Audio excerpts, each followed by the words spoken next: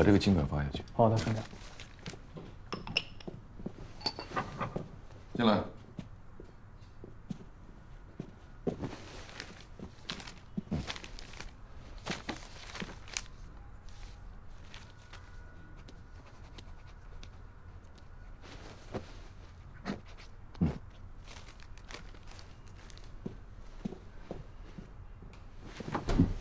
老杨，你得帮我呀，你不能不管我的死活呀。我不管你，你早就不在岗了。我宁愿退居2线，多好啊，省得天天看那个孙和平的脸子了。你还得看，这么大一摊子，手一甩就走了。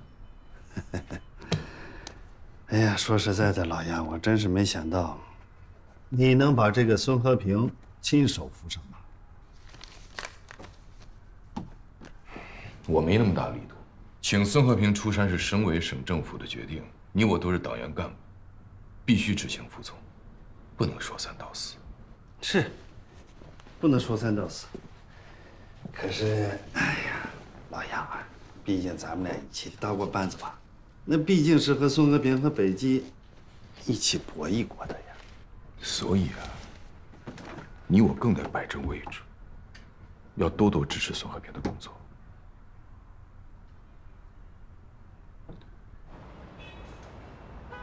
秦老大不是故意不接你电话，他得癌症了，晚期。什么癌啊？胃癌。杨柳知道了吗？秦老大不让我跟杨柳说，但我还是给他打电话了。你给齐小华也打个电话，让他别再打扰人家了，他俩本来就不对付。打了，我让他们有什么困难就找咱们，但咱们能帮呢就帮一把，但是千万别违规啊，让人揪住小尾巴。我现在啊，已经不是花果山的猴了，也没有小尾巴可抓了。那你也得小心一点，我不在身边，都没几个人敢提醒你，你自己得保持清醒。知道了啊，你要经常给我打电话啊，我给你设个专线，保证时刻畅通。哼。哎，丁主任，你怎么跑我这儿来了？孙导，我呀来向您汇报工作来了。那我先出去。我这马上去汉中上班了，你这跑我这儿汇报什么工作？汇报什么呀？孙书记，我呀是向您这个真理提前投降来了。我是真理啊！啊，你看我从上到下，我哪儿长得像真理啊？您从上到下都像是真理啊，您就是真理的化身呢。这丁主任真会说话，说的我这浑身直起鸡皮疙瘩。哎呀，说吧，什么事儿？啊，孙书记，我是来问问您党委办公室的安排，您有什么服务要求？没有什么要求啊，会议室给我留个座位就行了。孙书记，您又和我开玩笑。我知道什么事儿就是您一句话，您不帮我，没人帮我，啊。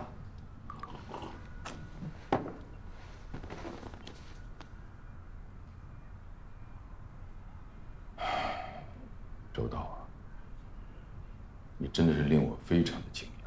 好端端一个汉中集团在你手上搞了3年，搞成现在这个样子，你非但一点自责愧疚没有，你还一肚子怨气。有事说事吧。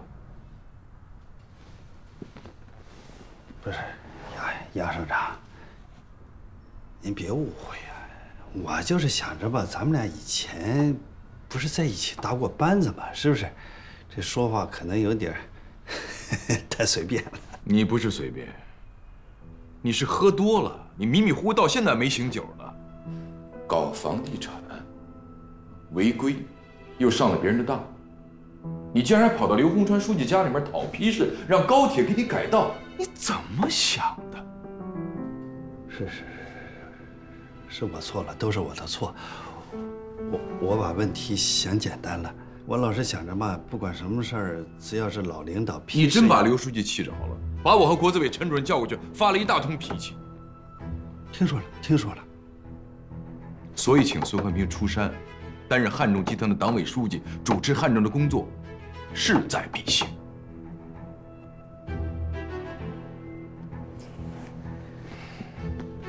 也是迫不得已吧？谁说迫不得已？周道，你是这么想问题的？不是，老杨，我就不相信了，你这么轻易的就在宋汉平面前认输了，就这么承认和北极的博弈失败了？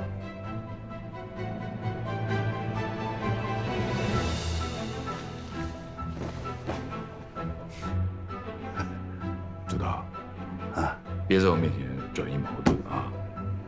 你这是小人之心夺君子之腹。首先，我没有败。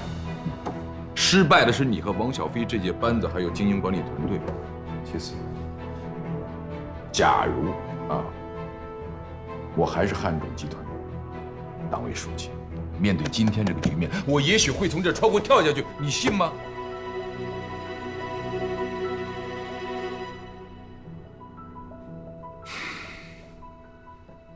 ？5分钟啊，就5分钟，长话短说，我这后面还有会。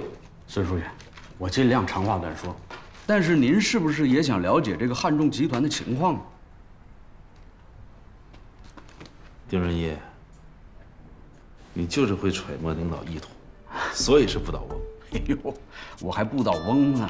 我这个办公室主任一干就是10年，到现在我还原地踏步呢。那怎么，你还想在我手里提拔呀？你提拔谁不可能提拔我呀？这个梦我不敢做。你知道就好。 啊，丁仁义，你说说，你这个同志，你仁义吗？你想想当年我卧薪尝胆的时候，你是怎么招呼我的啊？你对杨柳周到那是唯命是从。我得尽忠职守。换句话说，我给您做这个办公室主任，我也得唯命是从。真为假为啊？那必须为呀。 喂，刘总，实在不好意思，本来咱昨天约好，今天我带你在这儿见尼克松，但是他昨天晚上偷偷跑回来呀，被要债的给发现了，他吓得赶紧又返回金银川去了，所以我们要见他，咱再见他就只能去金银川了。金银川怎么走啊？远不远？他挺远的，全山路不太好走。 三妹，董三儿，哎，你们先回吧，跟你嫂子保持联系，把包给我。哥，哎哥，别啊，我跟你一块儿，我得保护你啊。对呀，保护好我妹就行啊。哎，哥，那你自己慢点啊。好嘞，等你回来。走，刘总。哥，那我们走了啊。走吧，慢点啊。哎，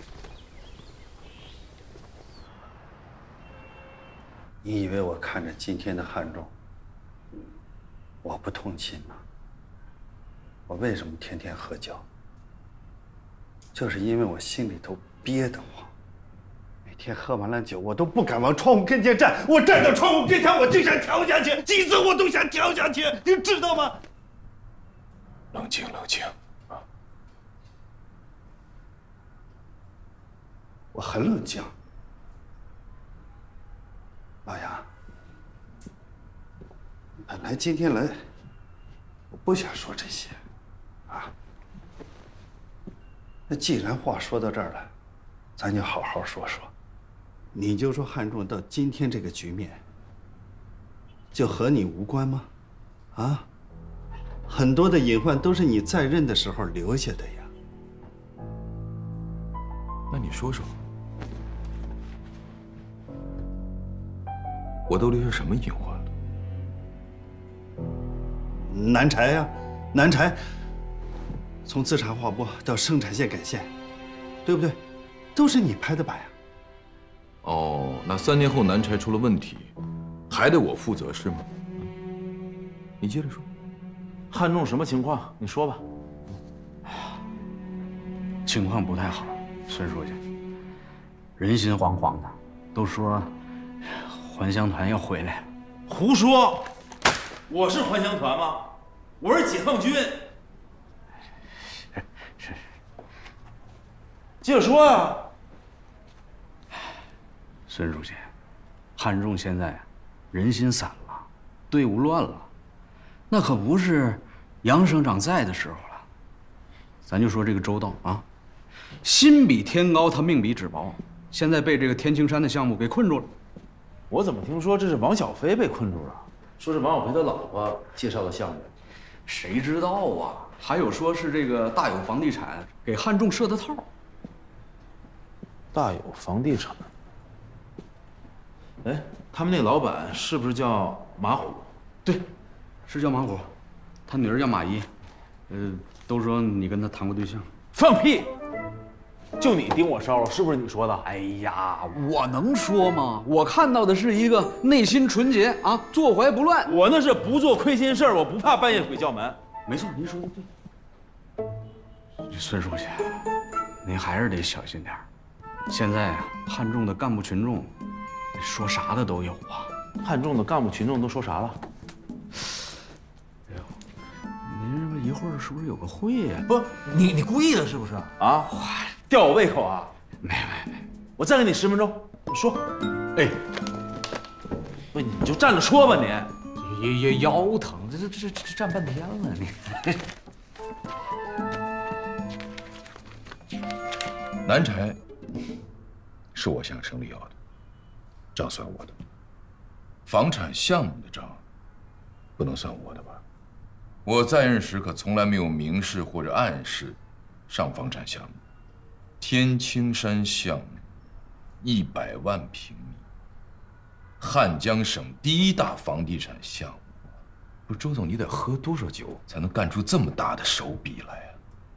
我不是想着替咱们汉仲摆脱困境吗？是不是？现在想想是错了啊，把问题想简单了，被套住了，都是我的错，行吗？可问题是，这孙和平来了，他一定会拿这个做文章啊，他能把我整死，你知不知道？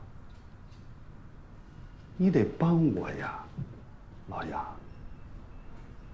职业孙和平的是党纪国法啊，不是我。都说完了，就请回吧。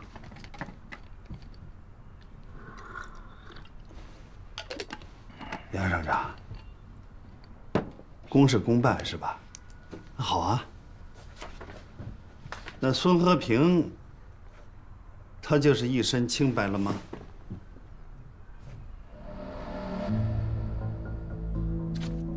怎么，周总，你又发现什么了吗？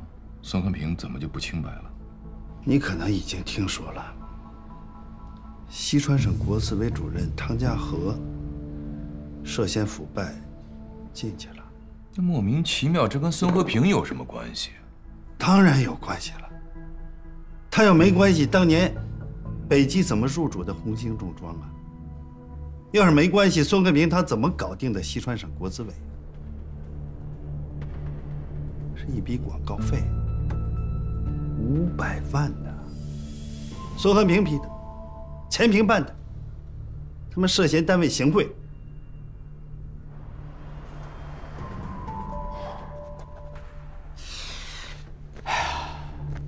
孙书记啊，您是有所不知啊，这个周道啊，在搞您的材料，他是恨死您了。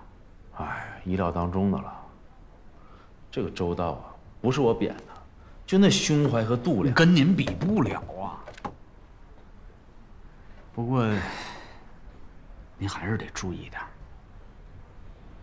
你什么意思啊？有话直说。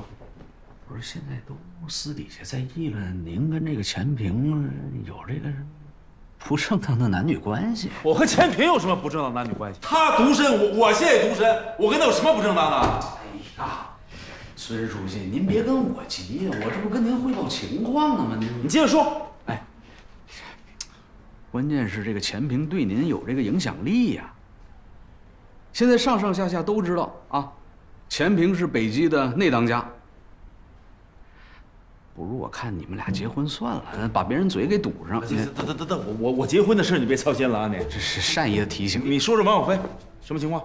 王小飞比周道强不了多少，9辆倒是让这个周道给培养出来了。我听说了啊，说他们经常啊3、5成群的跑那天青山售楼处的贵宾楼大吃大喝，是吧？没错啊。听说那人工湖里的鲤鱼王八都认识他们了。没错啊。那王八呀，都快被他们吃绝迹了，一见着他们就麻爪啊！你说他们天天啊不干正事儿，一边吃一边喝，还在那骂着您，我能看得过去吗？孙总，大洋准备好了，等您呢。啊，我知道了，马上过去。好。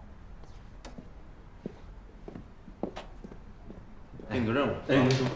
回去以后派人把那天青山的售楼处给我封了。哎，好，把房间腾出来啊。3天以后召开现场会议。好嘞，我找个搬家公司，我把他们全给搬出去。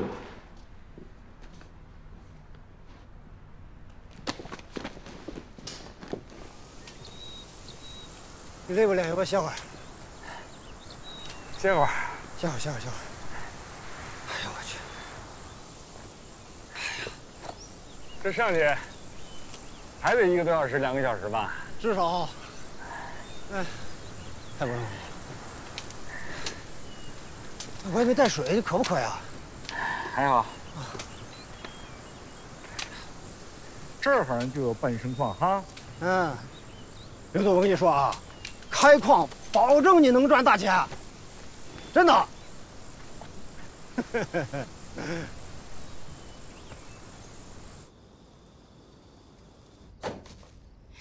老杨，你还挺关心我的啊，还特地让钱平来给我送药。老夫老妻了，我不关心你，谁关心你啊？我就是怕你生活不规律，把身体搞坏了。我身体好着呢，没你气我。我还挺担心你的。担心我什么？你现在当上副省长了，求你办事人多。你呢，耳朵根子又软，还怜香惜玉。你千万不能一不小心犯错误啊！现在社会上的人啥事儿干不出来啊！这个我会注意的。再说了，你也知道我是有原则、有底线的。底线是会后移的。哎，老杨，你记住啊，这当官就别想着要发财，缺钱呢就来找我。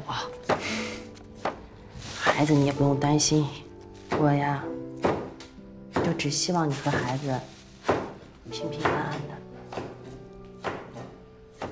放心吧，老大，为了你和孩子，我也会廉洁谨慎的。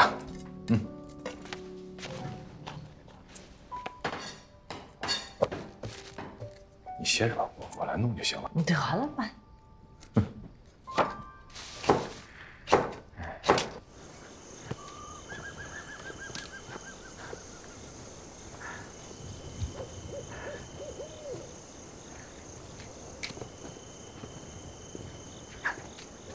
快到了吧？快了，下去就是。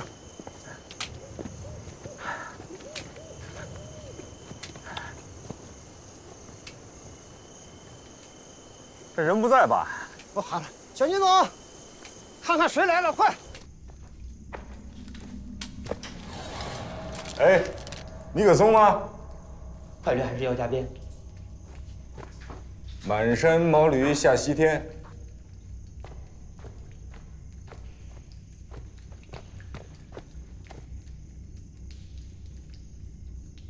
刘总，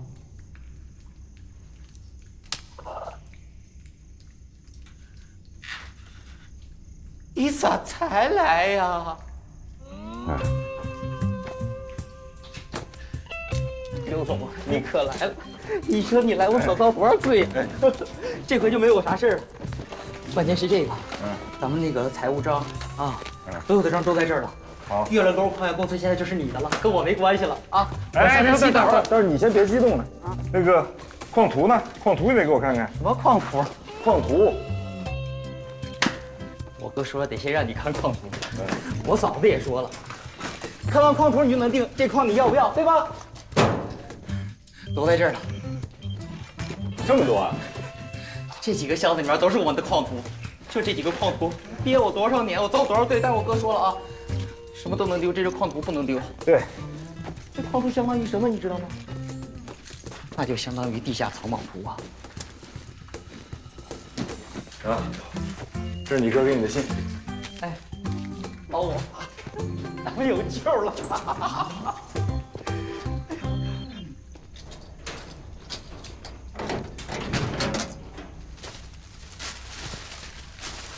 还好没潮啊！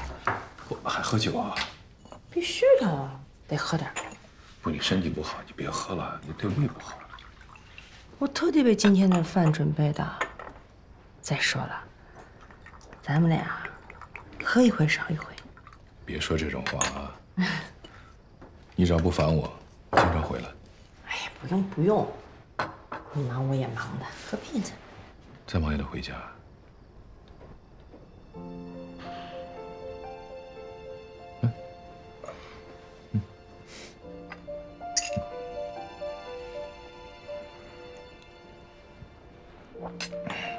慢点喝。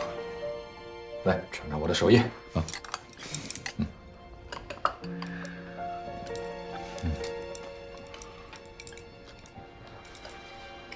哎，你知道吗？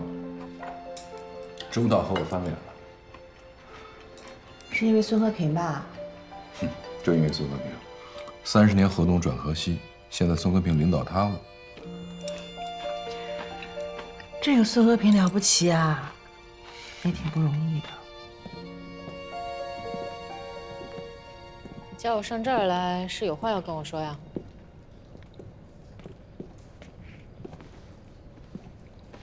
千平，你有没有想过急流勇退？退了去当家庭妇女儿还是去哪儿啊？你要想去，就找一个咱们省内的啊，咱们重卡系统之外的企业。看我混的，不但北基、南柴、汉中都容不下我了，是吧？退了吧，啊，你也知道，夫妇不能在同一个单位工作。我跟你也不是夫妇啊。不是，丁仁义今天来找我啊，连他都觉得说咱们的关系可以光明正大一点。我也觉得我们的关系可以光明正大，我是怕你不答应。再说了，这么多年了，我们该有个结果了。你这是突然想安分下来了，还是心不再年轻呢？哼，我的心一直年轻。我就现在发现啊，你是最好的。不有那么一句话吗？啊，叫“众里寻他千百度”，我也不寻了，就你了。不是你寻啥呢，孙可平？那你除了工作就是工作，你除了眼前的目标，你能看见什么呀？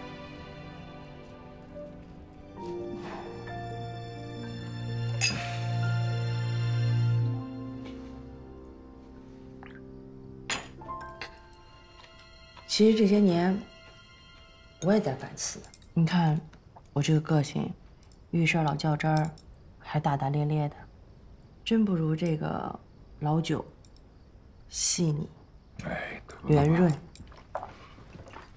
我跟你说呀，就因为你这个大大咧咧的性格，当时我们这些男生才背后叫你老大的。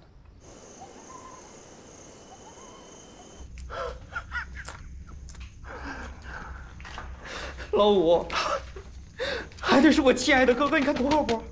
把这转让股价的价格都给定下来了，还得是我哥。杀鸡，2只鸡全杀，全吃，吃完大家走，1分钟都不在这儿待。家全收啊！你看中没？那我这回我出去，我光明磊落，正大光明，我连债我都不用躲了，我太这么多钱呢？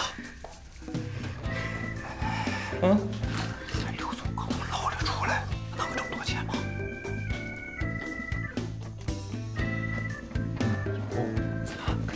肯定能有。你看他说了，他以前是红米集团的老总，因为犯的是操纵市场的罪进去的，那就说明这都玩过大钱呢。他天天在钱堆里面翻跟头又打滚的，那这几十亿、几百亿的钱，你别瞎担心。杀鸡！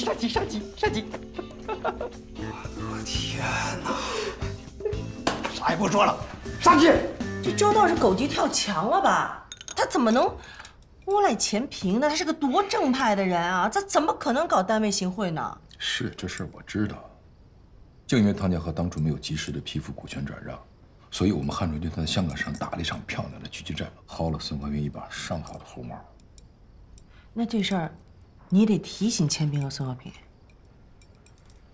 我跟孙和平说过了，我还是打个电话给钱平吧。别打了，我跟钱平通过电话了。吃饭。你得护好了钱平，别让坏人害了他。放心吧。吃饭。嗯。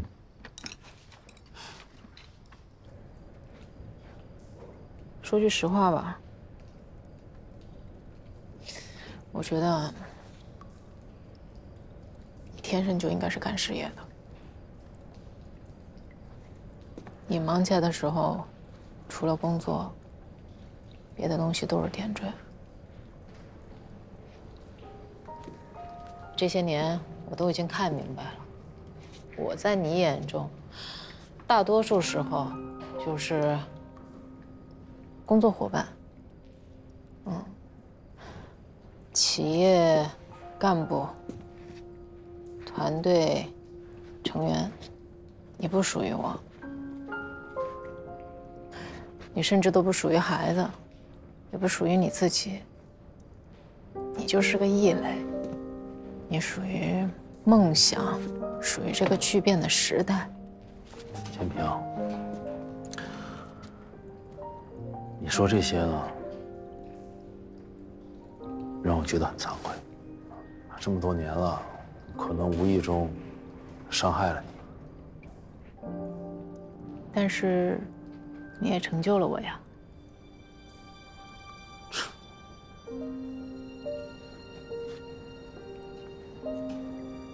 和平，我更愿意当北极的那当家。你就不愿意回家当我的那当家？你还刘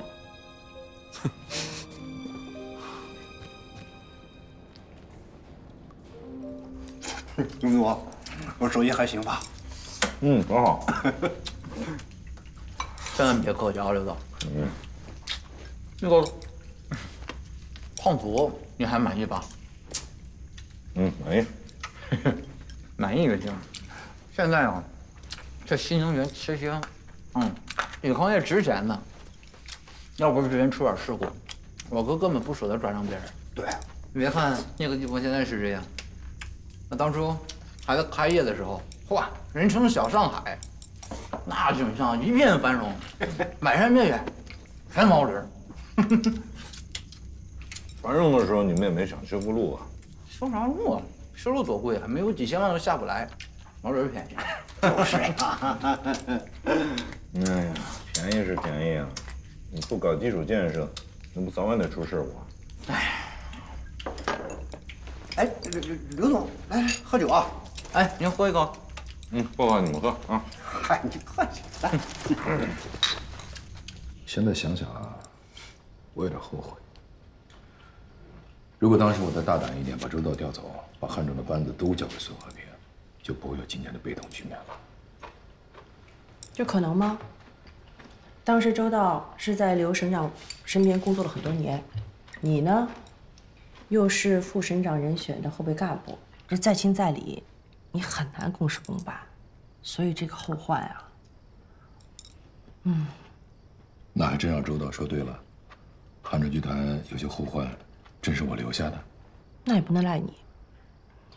这个是企业通病，任何人都很难避免。可孙和平就做到了，拯救了北极，把北极从一个濒临破产的地方国企变成了一个混合所有制的一流企业。刘书玉当时都夸他是《亮剑》里的李云龙。我要亮剑了，就怕伤到你。你再想想啊，就算不为了爱情，你也该避一避，省得招来无妄之灾。不就是西川省那广告合同吗？那就算有问题，也是汤家河所绘啊。这麻烦不是人家盯上咱们了吗？我们每次都这么解释，烦不烦？和平，这事儿跟你没关系啊，大不了牺牲我认了。到不了牺牲那一步，啊，就是现在这时候矛盾比较多，能回避就回避一下。行，正好我准备去高原看一下3高试验队。好啊，正好南柴那发动机一到高温的时候状况特别多，让他们赶紧把数据整出来。刘总，你不知道啊，我们这儿最繁荣的时候，还有一架直升飞机呢，那一天天从这矿工飞到那矿工，突，一天好几回。真的？啊，你不信啊？不信问问老五，他还做过呢。那当然了，我跟你说，我第一次坐飞机，那家伙把给晕的，肠子都快吐出来了。那这直升飞机呢？现在还能用吗？不用了，也被人拆了，就剩个机壳子了，改成航空饭店了，专门卖水饺。你别说，我还真挺想他家水饺的，出去咱吃水饺啊。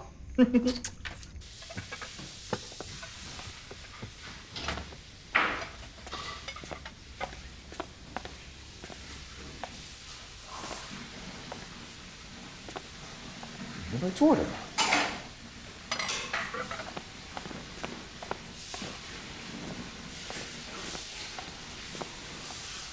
不用了，一会儿就刷完了。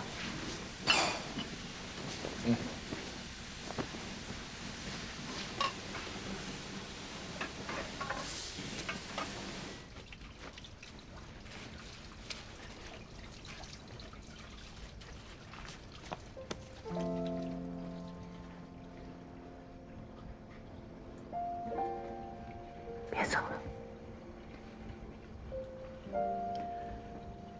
我本来就没想走。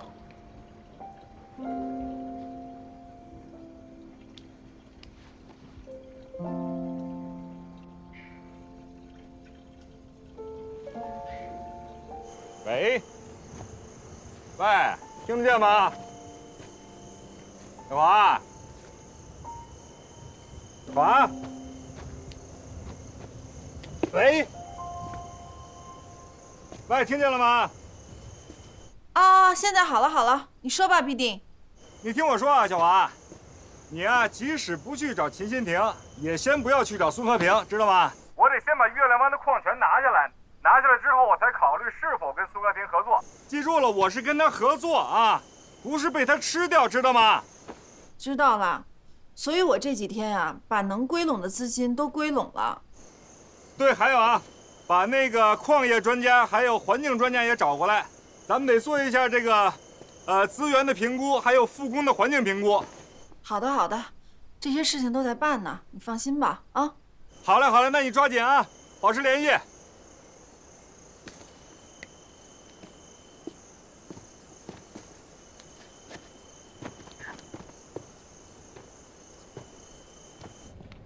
哎呀，这刘必定啊，就是信仰丛林法则，弱肉强食。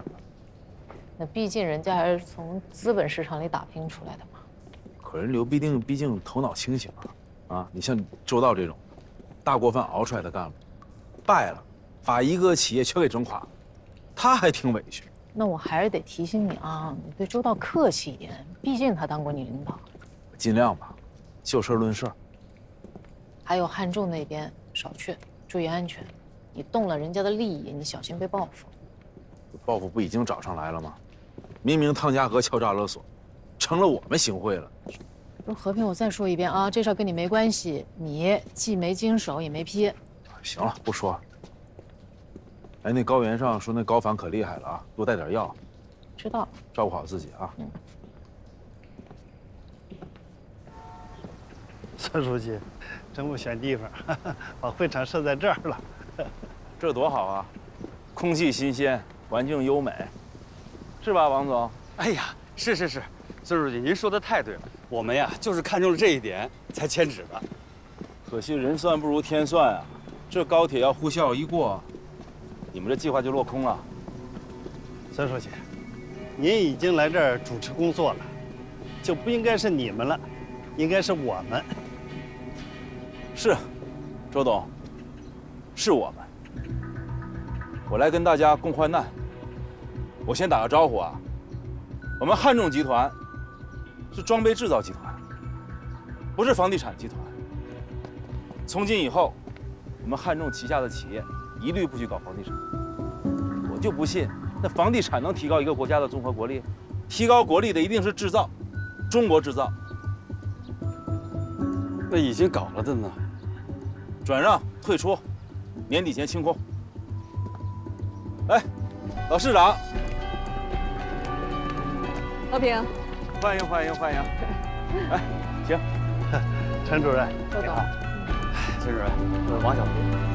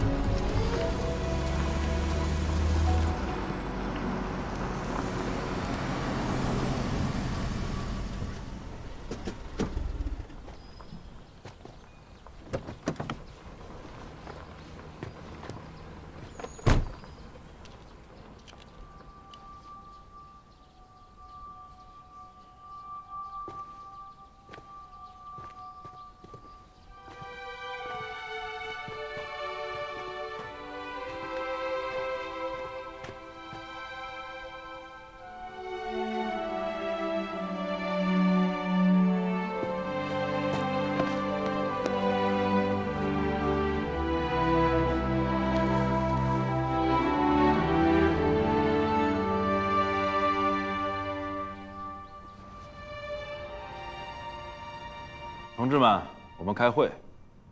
首先，我们以热烈的掌声欢迎省国资委的陈丽娟主任为我们讲话。同志们，今天这个会，杨副省长本来也要来的，可因为临时陪同一位中央的领导搞调研，来不了了。他让我把话带给大家，希望我们好好的总结北基的经验。杨副省长说，实践证明，北基的发展道路是中国制造的一条成功之路。我是国资委主任，当然要重点谈一谈国资问题。杨副省长还是聪明啊。汉众集团，国资绝对控股。可是国有资本并没有实现很好的保值增值，所以我们现在更看重的是国有资本的控制力。什么叫控制力？同志们，控制力不是控股，但是能把国有资本放大。激活国有资本就是最大限度的增值国有资本，比如北基，就是国资控制力的经典。9年前，北基资不抵债，濒临破产。当时我在平洲当市长，市里边曾经考虑让北基试行破产，可宋和平同志不干，3次内部集资，改制改出了一个混合所有制的北基股份公司。在北基股份公司，我们的国资股权只占22%，可9年间的增值率是多少呢？70多倍。同志们，当年的5个亿变成了现在的350多亿。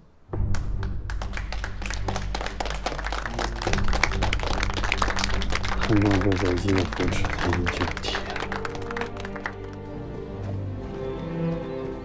魏定，这几位是我专门请来的专家，秦工。是搞采矿的。您好，刘总，您不简单了，独具慧眼啊！哎呀，谢谢谢谢谢谢。赵工，地质学家。刘总啊，这可是个大北矿啊！当初啊，还是我主持勘探的呢。哎呀，久仰久仰久仰！哎，还有王工，是上海有色金属研究所的。哎呀，你好，刘总，刘总。只要他们有活干，就少不了我。您远道而来，辛苦了啊！那各位，咱们先上面请，喝口茶，休息休息。走走，请。来。辛苦，多少辛苦啊！这坡上啊，那个刘总这规模挺大。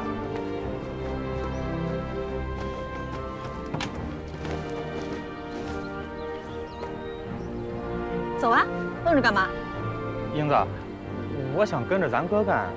干什么干？你还要准备跆拳道比赛？上车。啊。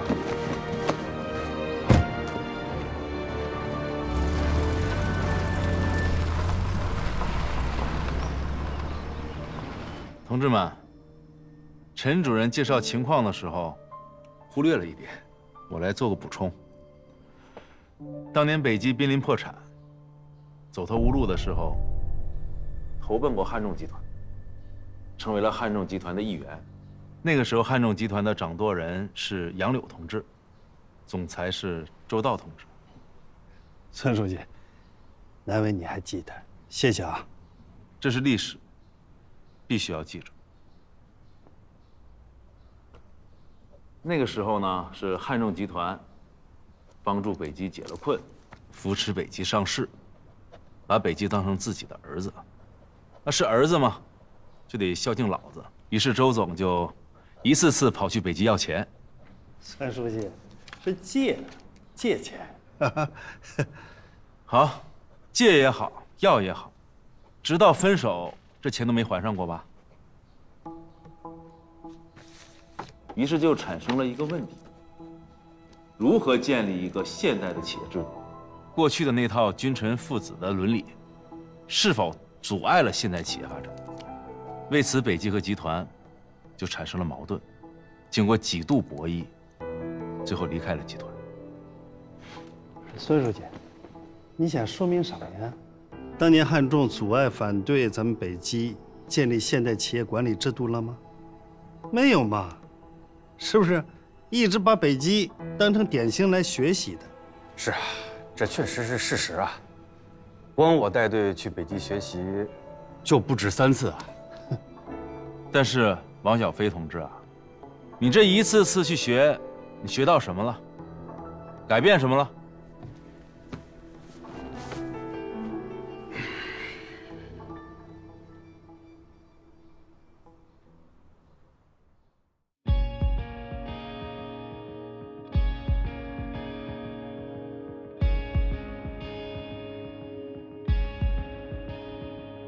太多选择时的执着，不顾一切的原因究竟是什么？太多明暗中的较量，谁能掷地有声的决定了方向？就算理想曾被深埋，有梦怎会轻易掩藏？勇敢去吧，迎着狂风的怒吼，别再理会荆棘和沙。呼喊着吧，心中奔涌的热血，将桎梏挣脱再释放。那昨天的自己，浮沉中的自己，向命运对抗。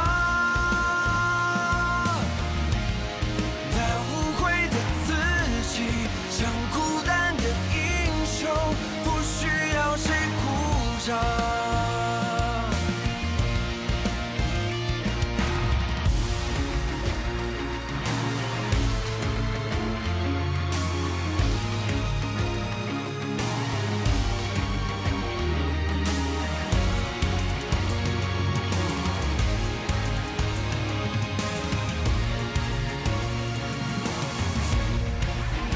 向前去吧。